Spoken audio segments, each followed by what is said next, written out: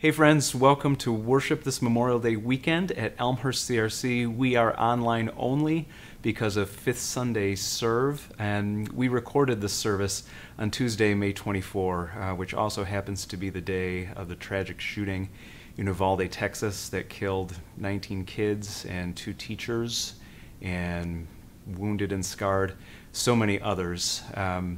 We didn't know at the time of filming what was happening in the rest of our country. And while this weekend, for sure, we want to give thanks for the sacrifices of blood of our veterans that give us our freedom as Americans, we are also for sure mourning the taking of life and the theft of freedom and grieve the loss of potential for so many kids.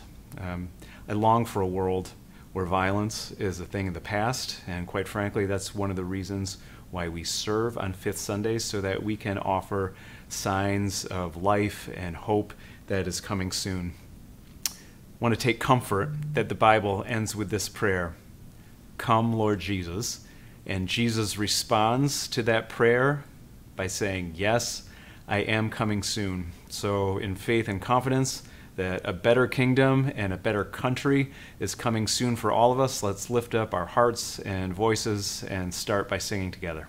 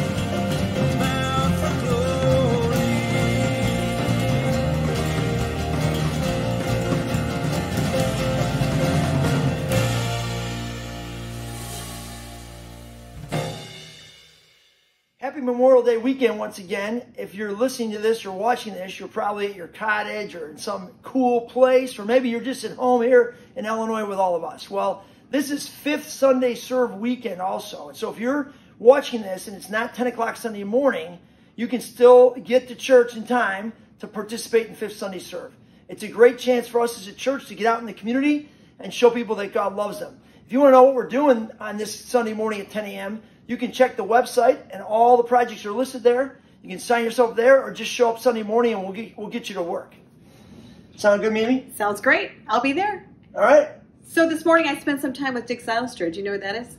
Well, I used to teach. He was a math teacher, is all I knew. He just did a lot of numbers. Yeah, he's also cross-country coach extraordinaire, very well loved. He's been a key person in helping us design this course that we're doing on June. What course? It's a 5K, June 4th on the Prairie Path. Starts at 9 o'clock for the kids, 9:30 for the adults.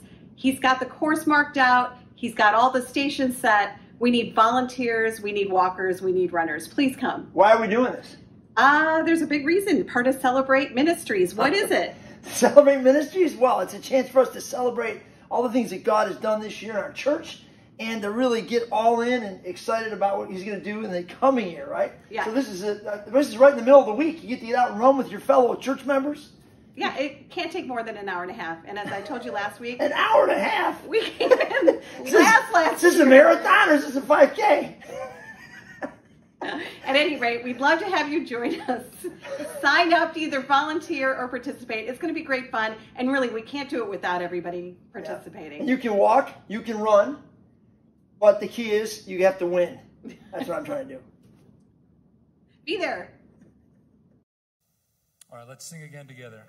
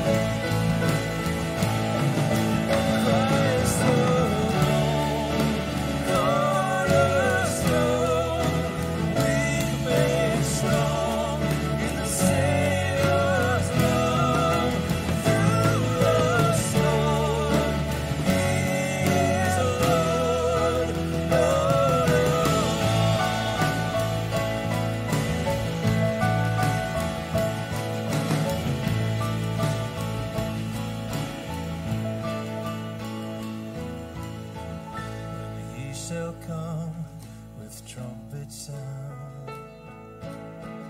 Oh, may I then in him be found, just in his righteousness alone,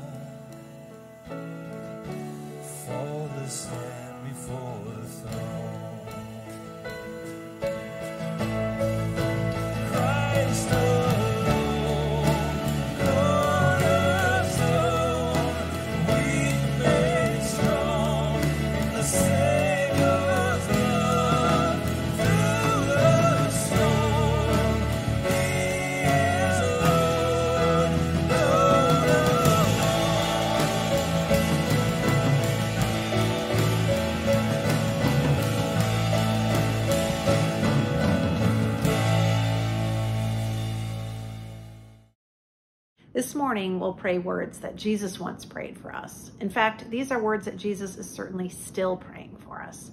As you hear these words, imagine Jesus praying them for you, for us as a church, for us as a community, and then maybe specifically for your family members, your friends and neighbors.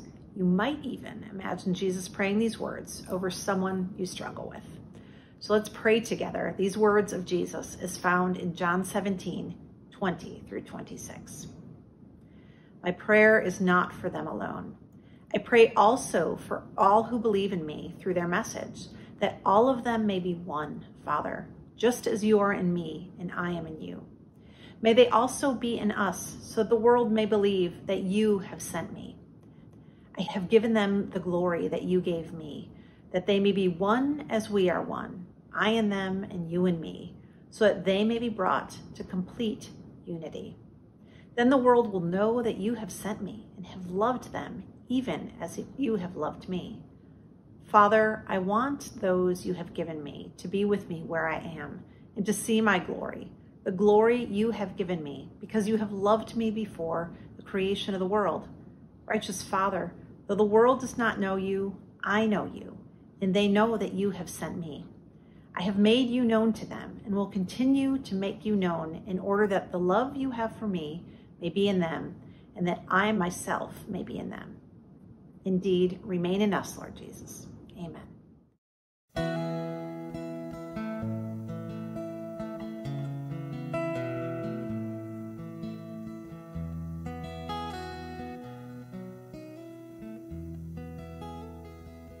Slow me down, oh Lord, slow me down. Help my heart to hear your sound. Speak into my life, Lord, speak now. Slow me down, oh Lord, slow me down. Clear my mind, oh Lord, clear my mind. Bring me peace that I cannot find. Take my worried thoughts, break my pride. Clear my mind, oh Lord, clear my mind. Wake my soul, oh Lord, wake my soul. With this mess I've made, make me whole. Of this life cold man, take control. Wake my soul, oh Lord, wake my soul. So slow me down, oh Lord, slow me down. Help my heart to hear your sound. Speak into my life, Lord, speak now. Slow me down, oh Lord, slow me down.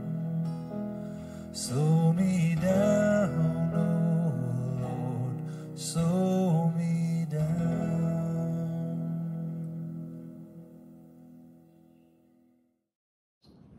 That's such a great song, In the Spirit of Slowing Down. I invite you to pray along with me the words that Jesus taught us to pray, the Lord's Prayer.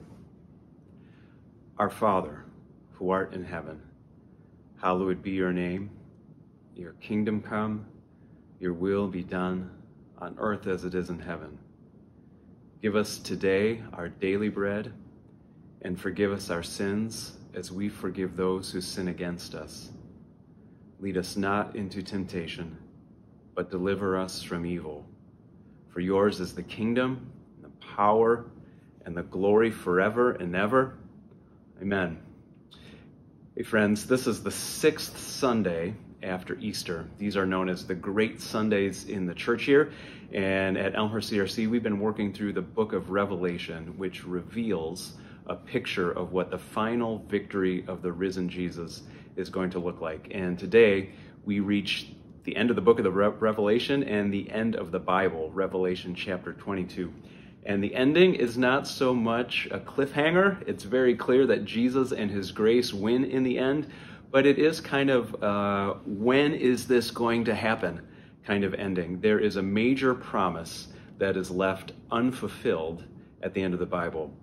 We're going to read together a few selections from Revelation 22, 3 different sections, verses 12 to 14, verses 16 and 17, and then verses 20 and 21. This is Jesus himself talking, Revelation 22, verse 12. Look, Jesus says, I am coming soon, and my reward is with me, and I will give to each person according to what they have done. I am the Alpha and the Omega, the first and the last, the beginning and the end.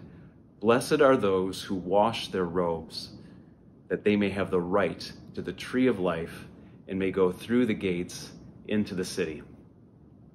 These words from Jesus scared me, I admit, quite a bit when I was a kid. Jesus is coming back, that's his promise, and he's coming back soon. But what made me anxious as a kid was I had this thought, would I be ready for this?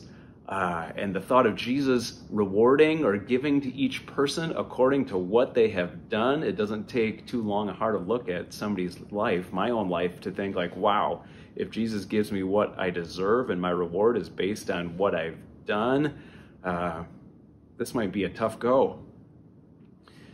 As I got older, I realized that there's some comfort, much deeper comfort mixed here. Jesus identifies himself as the solid rails of history. He says, I'm the Alpha and the Omega. That's the A and the Z in the Greek language. I am the first and the last. I am the beginning and the end. And he says this so that we can recognize that everything and everybody is within his embrace. My own little life is a very tiny blip on that huge expanse between Jesus being the A and the Z of history.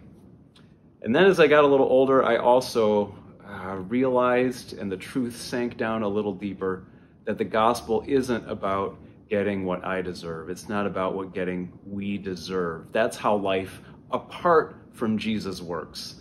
The principle that you reap what you sow. That's the cosmos without grace.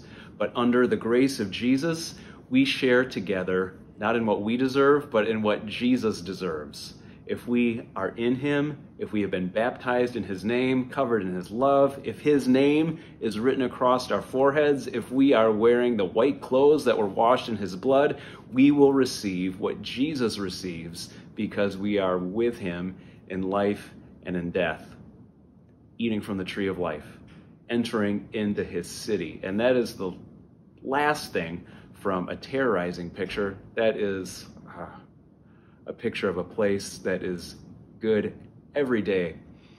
Jesus goes on in Revelation 22 to say this, I, Jesus, have sent my angel or my messenger to give you this testimony for the churches. I am the root and the offspring of David and the bright morning star. The Spirit and the bride say, come.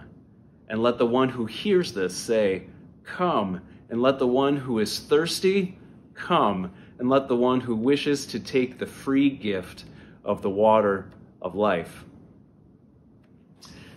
My earlier apprehensions have been dwarfed by my desire to have Jesus set everything right, to complete the work of healing the world, healing me, healing the church, to usher in the new heavens and the new earth. So I find that I can honestly pray as a middle-aged person these days, come on, Jesus, bring it on, come quickly. And if you can pray this prayer, you are in good company too, because the Bible says that it's the Holy Spirit and the bride, the church itself, that says, quote, come, Lord Jesus. And anyone who hears this word, this revelation, says the same thing, quote, come, Lord Jesus. And when Jesus hears these prayers and the longings of our heart, he says this, yes, I am coming soon. So the word in all these phrases is kind of from the heart language of John, the disciple, the apostle, who wrote this. In the Aramaic language, there are these two words, Maranatha, or Maranatha, sometimes we say in English, which is simply translated here as, "Come, Lord Jesus." These prayers kind of stack on top of each other and escalate, and at the very end of the Bible, I think God's intention is for us to understand that this is going to happen before we know it. I know it's been 2,000 years since Jesus' life and death and resurrection, but I think it's kind of like a kid in second grade who feels like the academic year is never going to be over. When is it going to be summer vacation? And maybe as an older student or an older parent, you can tell that second grader, like, summer is coming before you know it. And this is God's message to us. This life might seem long, but Jesus is coming back to make everything right before we know it. Here are the final words of the Bible. He who testifies to these things says, "Yes, I am coming soon. Amen. Come, Lord Jesus." The grace of the Lord Jesus be with God's people. Amen. So in the meantime, before this soon and coming day, the last best word for us, for our lives, is this: grace. The final phrase in the Bible, the final word from God is this: the grace of the Lord Jesus be with God's people. In the meantime, until the day when Jesus comes back, that is the word that is meant to characterize our days, our life, the process that we're in. Nearly 500 years ago, the great reformer of the church, Martin Luther, purportedly was planting a tree. And somebody asked him, "Martin, if you knew that Jesus was really coming back, like tomorrow, what would you be doing instead of planting this tree?" And his answer was, "I'd keep planting the tree." Like, it's very clear. I think he was saying, I'm supposed to be following Jesus. I'm supposed to be just living my life, doing the next obedient thing. And for today, he was saying, like, I'm supposed to be planting this tree in the garden. And so it is for us. Whatever the Lord is asking you to do, whether it's being a second grade kid, whether it's being a parent, whether it's being a sound guy, whether it's being a plumber, whatever it is, we are supposed to grow in that grace in the meantime. The grace of the Lord Jesus be with God's people. Amen. We're going to sing a final song together about exactly that. Wherever you are, I invite you to lift up your heart and your voice and share in the song.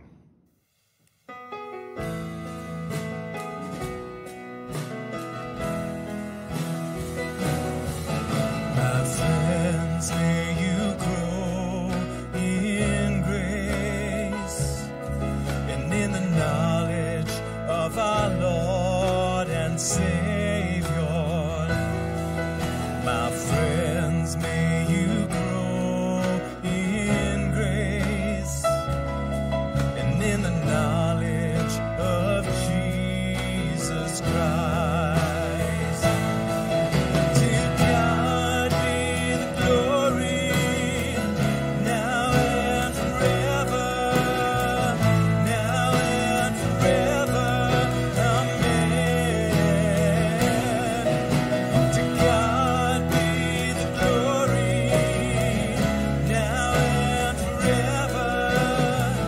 Now and